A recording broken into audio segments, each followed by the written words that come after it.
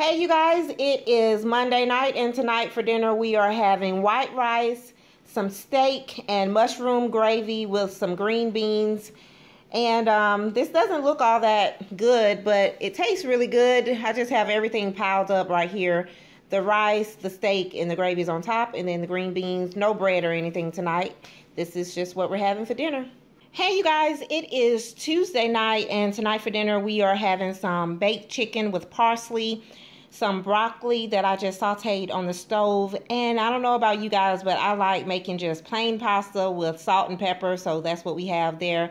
It's just some thin spaghetti noodles that I cooked down and put salt and pepper on it, and that's it. So we're having some chicken, some spaghetti noodles with salt and pepper, and some broccoli.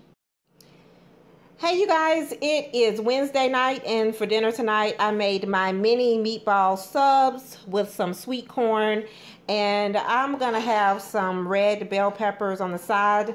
In the marinara sauce though, there's red bell pepper, green bell pepper, onions, and tomatoes, so there are loads of vegetables already, but I've just really been liking red bell pepper lately, so I'm having mine on the side. And I'm going to show you guys my favorite type of rolls. I use these right here. This is Nature's Own, the butter buns. These things are so good, but they're kind of expensive, or they're too much for me to pay for just for some hot dog buns. But when I find them at the Dollar Tree, I go ahead and get them.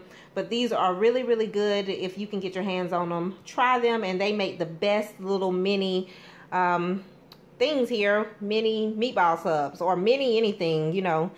So yeah, that's what we're having tonight. Just some mini meatball subs with some corn and red bell pepper. Hey you guys, it is Tuesday night, and tonight for dinner we have some barbecue wings that I just cooked up in the oven with some homemade potato wedges that I also baked in the oven, and some sweet carrots that I cooked on top of the stove. And this is what we're having tonight for dinner.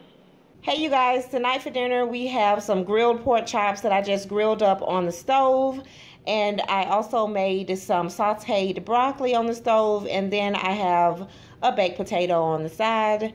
And this is what we're having tonight for dinner: some pork chops, broccoli, and a baked potato.